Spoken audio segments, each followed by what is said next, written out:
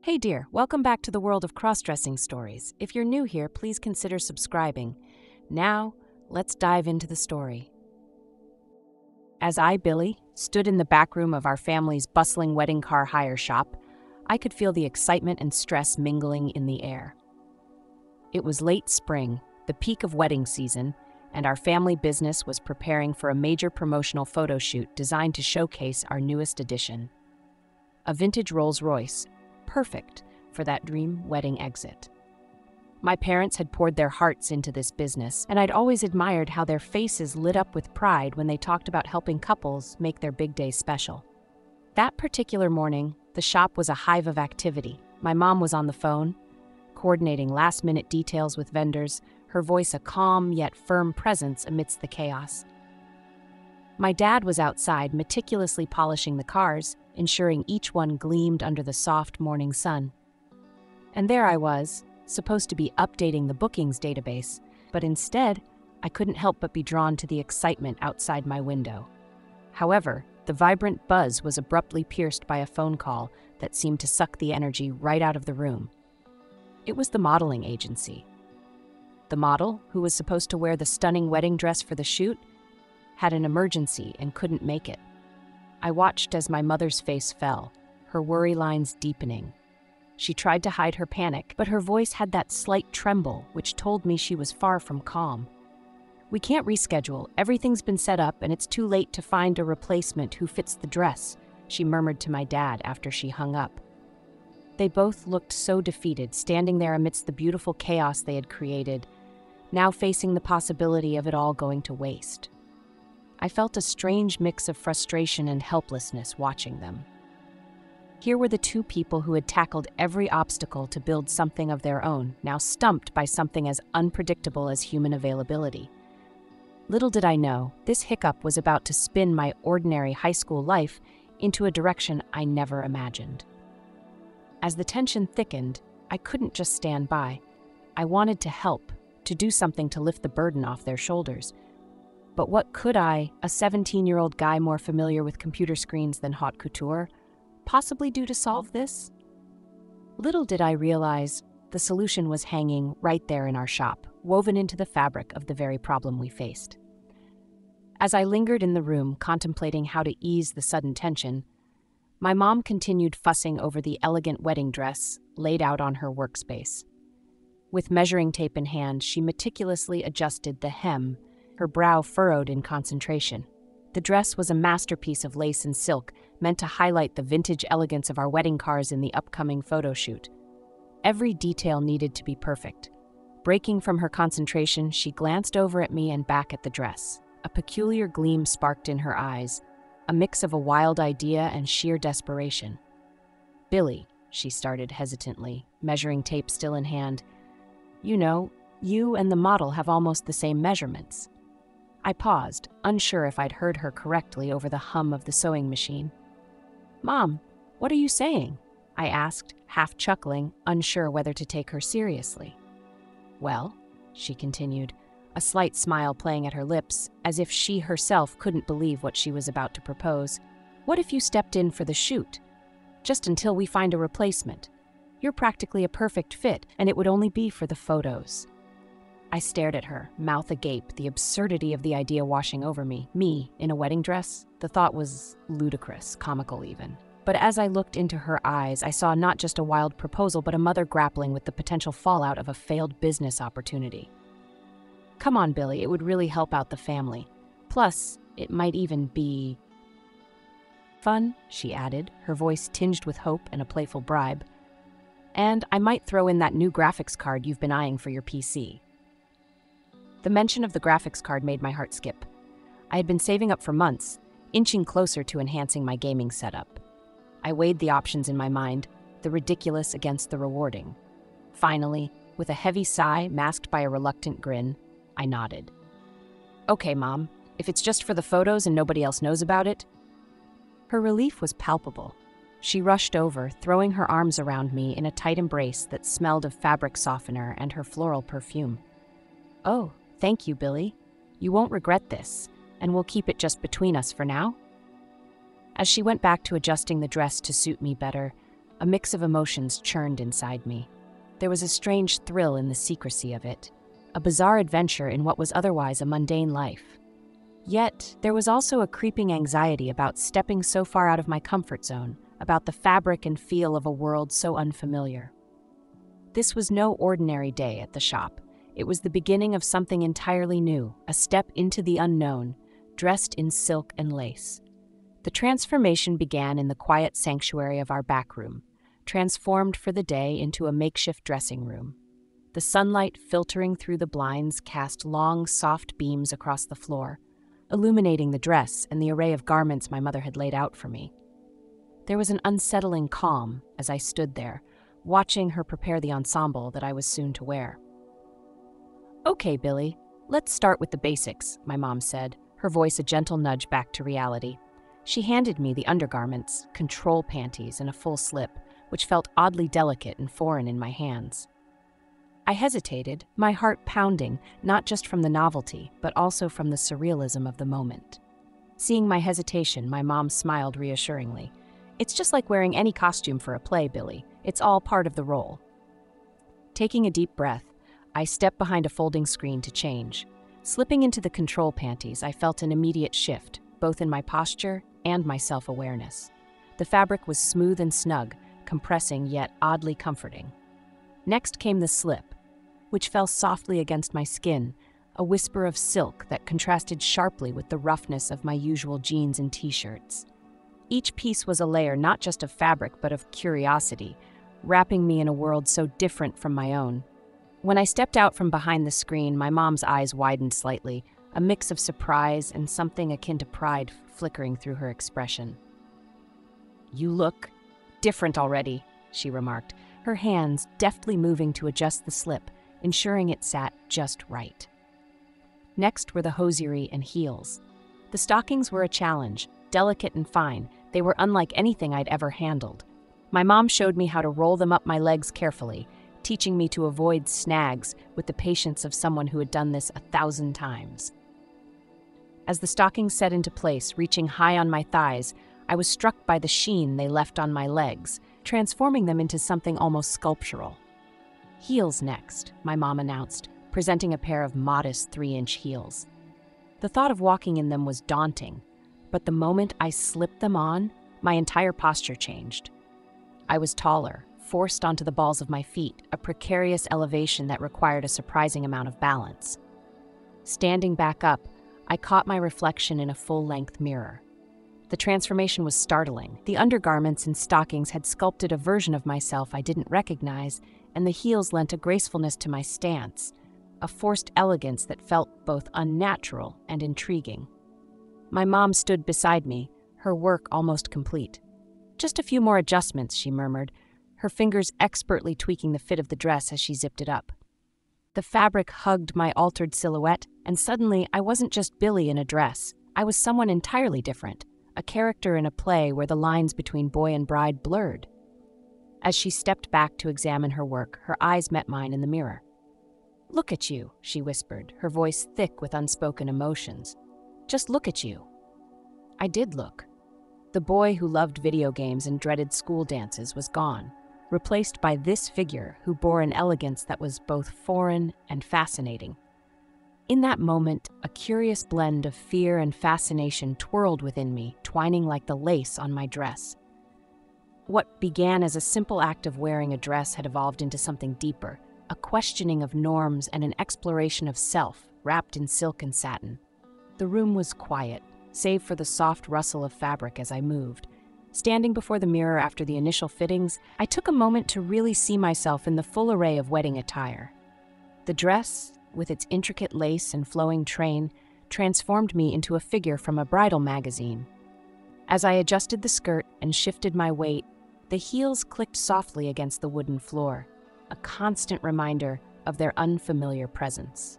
It was during these adjustments, feeling the snug embrace of the dress and the gentle tug of the heels with each step, that a revelation began to unfold within me.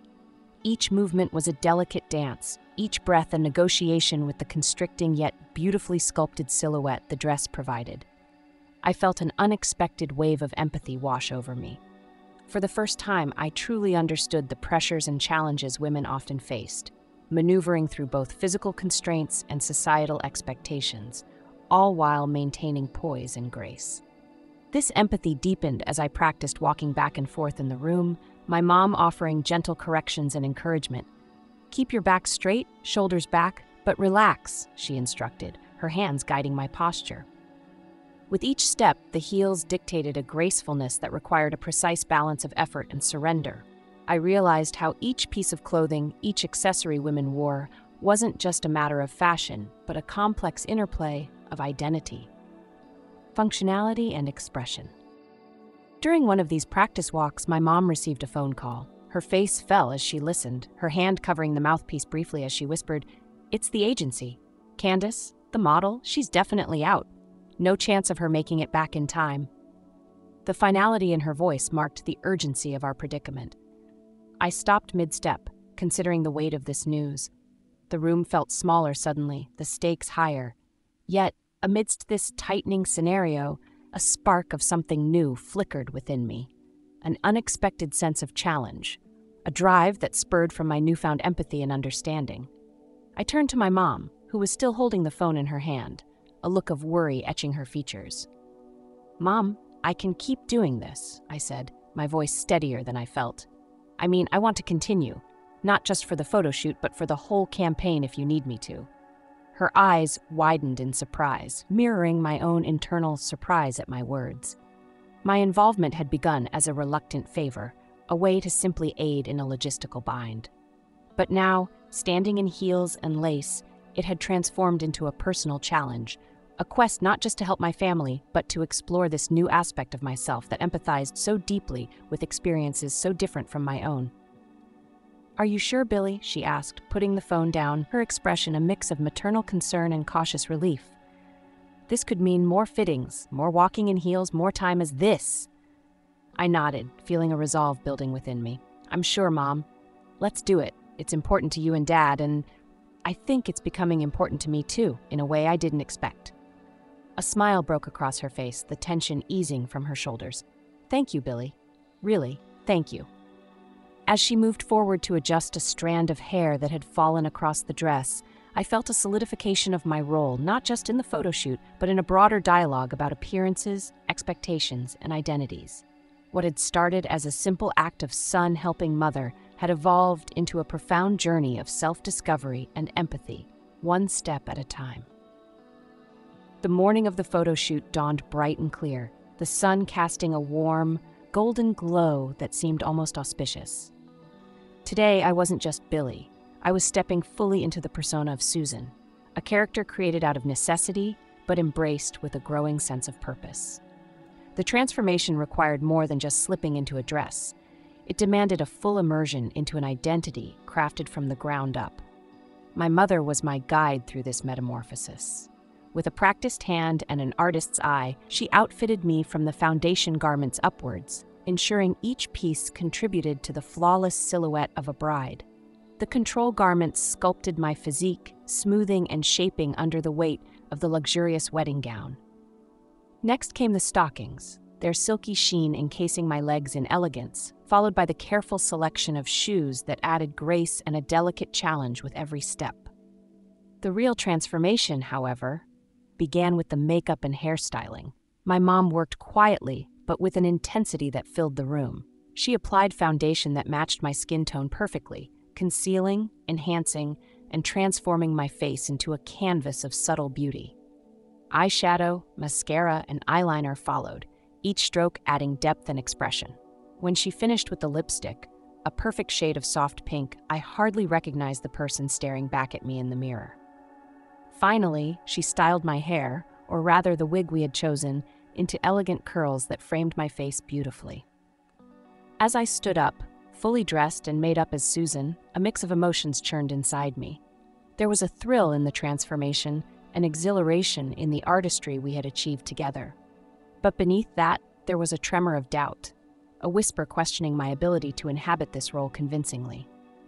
Arriving at the venue, the real test began. The setting was picturesque, a lush garden with flowers in full bloom, creating a perfect backdrop for a wedding-themed photo shoot.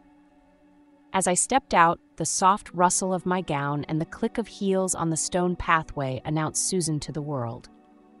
The first interactions were with the photography team and other staff members who were briefed only about Susan, not about Billy. Their greetings were warm and accepting, their compliments on my appearance genuine and flattering.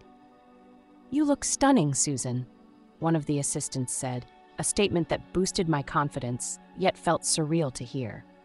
Throughout the shoot, I posed and moved as directed, each flash of the camera capturing not just the image of a bride, but also a performance that felt increasingly natural. Between shots, casual chats with the crew, and lighthearted exchanges added layers to my role, each interaction a thread woven into the fabric of Susan's temporary existence. I found myself responding with smiles and nods, my voice softer, my movements more measured and graceful. Yet, with each compliment and each successful pose, my self-doubt whispered back. Was I convincing enough? Could they see through the facade? These questions fluttered in my mind, but the positive reactions from everyone involved seemed to silence them, reinforcing my confidence in the role I had taken on. As the day progressed, the initial anxiety gave way to a sense of pride and accomplishment. I was not just filling in, I was bringing Susan to life, contributing something uniquely mine to a family endeavor that meant so much to us all.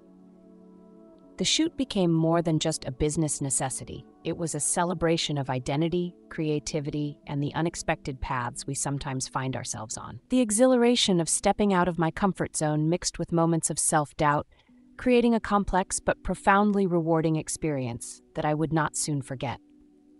The photo shoot was drawing to a close, bathed in the golden light of the late afternoon sun. The garden, with its blooms and meticulously arranged settings, had witnessed hours of work, capturing moments of crafted beauty. As Susan, I had navigated the day with a growing ease, each flash of the camera solidifying my confidence in this unexpected role. The praise and interaction had buoyed me, creating a bubble of surreal reality that I both inhabited and observed from a distance. Then came the climactic twist that would redefine the day. As we set up for a group shot, a young man, introduced as Mark, joined the scene. He was part of the promotional narrative, playing the role of the groom. Tall, with a charming smile, he approached me with the easy confidence of someone accustomed to these enactments. "You look absolutely beautiful, Susan," he said, taking my arm as we posed in front of the vintage Rolls-Royce. His touch was light, respectful, yet it sent a ripple of mixed emotions through me. For a moment, I was caught off guard. His words, meant to be part of the script, felt oddly personal, blurring the lines of my performance. I thanked him, my voice steady, but inside, a storm of thoughts whirled. How strange and enlightening it was to be on the receiving end of such a gesture and compliment, typically reserved for brides. It was a playful, scripted moment, yet it illuminated the often unspoken rules and expectations of gender roles that society held. After the shoot, as I changed back into my regular clothes, the weight of the dress and the day's persona fell away, but the impact of those moments lingered. The drive home was quiet, reflective. I found myself grappling with a mix of relief and a strange nostalgia for the freedom I had felt playing Susan. The constraints of the attire and the role had been real, but so had been the liberation from my everyday self. Once home, I found my mother in the kitchen, her expression a mix of fatigue and satisfaction from the day's success. I joined her, hesitating as I searched for the words to express the jumble of feelings inside me. "Mom," I began, my voice faltering a bit, "today was more than I expected." She turned from the stove, her attention fully on me. "Tell me about it," she said softly, encouraging me to open up. It was liberating, in a way I didn't anticipate, I confessed. Dressing as Susan, being seen like that, it made me question a lot about what we expect from men and women, about how we're supposed to act or feel or dress. I paused, gathering my thoughts. It's odd, but wearing a dress, being complimented like that, it felt constraining, but also strangely freeing. My mother nodded, understanding dawning in her eyes. It's about the roles we're given, isn't it? Sometimes stepping into someone else's shoes or their dress can show us which parts of our lives feel like they don't fit. Yes, exactly, I agreed, feeling a weight lift as the words came out. It's like I've always just accepted things as they are. But today, playing a role, It made me see the boundaries more clearly and question why they're there at all. She came over, putting an arm around my shoulders. "I'm proud of you, Billy, not just for helping out today, but for embracing the experience, for letting it teach you something about yourself and the world." We stood there in the kitchen, the day's revelations settling around us like dust after a storm. What had started as a reluctant favor had evolved into a profound journey of self-discovery. It had challenged my views on gender identity and expression, opening up a dialogue with my mother that would continue to shape how I viewed myself and others. As the conversation flowed, I realized that this experience had changed me in subtle but indelible ways. My exploration into the persona of Susan had not only contributed to our family's business, but had also opened a door to deeper self-awareness and empathy. Gifts that, like the best of garments, were tailored to fit and meant to be worn proudly. The days following the photo shoot felt different. There was a lingering sense of transformation that refused to fade as the layers of Susan's attire had. Instead, it had seeded something within me, a deep, stirring need to articulate and explore the revelations and emotions that had surfaced. This urge found its outlet in the creation of a blog, Walking in These Shoes. With each entry, I poured out my thoughts, experiences, and reflections from my brief journey into the world of cross-dressing. It started as a personal project, a way to make sense of the complexities of gender norms and the dual feelings of confinement and liberation I had experienced. I wrote about the pressure of societal expectations, the freedom found in challenging these norms, and the beautiful, sometimes painful, always profound dance of identity and expression. As I shared my stories, something unexpected happened. The blog began to resonate with a wider audience. People from various backgrounds, each grappling with their own constraints and explorations of identity, connected with my words. Comments poured in, sharing stories of personal journeys, struggles with acceptance, and celebrations of self-expression. "Your story is an inspiration," wrote one reader. "It's comforting to know someone else out there understands the tightrope walk between who society wants us to be and who we feel we are inside." Another commented, "Thank you for being so open and honest. It's helped me have the courage to express myself in ways I was scared to before." As the blog grew, so did my role as an advocate for gender fluidity and fashion freedom. Interviews, podcasts, and even panel discussions at conferences followed. Each platform offered a new stage to advocate for a more inclusive understanding of gender expression, highlighting how fashion can be both a tool for conformity and a powerful medium for personal liberation. Through this unexpected journey, my life took on new colors and contours. What began as a reluctant favor to help my family's business had unfolded into a powerful exploration of self and society. I found strength in vulnerability, power in empathy, and purpose in advocacy. My experiences as Susan, though brief, had opened my eyes to the myriad ways we define and express ourselves and the profound impact of embracing diversity in all its forms. The blog, Walking in These Shoes, became more than just a collection of reflections. It was a beacon for those navigating their paths through the complexities of identity. It was a testament to the idea that sometimes the most enlightening journeys are the ones we never planned to take. In the end, my accidental foray into the world of cross-dressing did more than just challenge societal norms. It broke down barriers within myself, allowing me to embrace and advocate for a world where everyone has the freedom to express who they are without constraint or fear. This journey, with all its surprises and challenges, had not only revealed new strengths, but had also opened up avenues for personal growth and advocacy, bridging my initial reluctance with a newfound embrace of diverse expressions of identity. It was a clear reminder that sometimes the most profound changes come from the most unexpected experiences.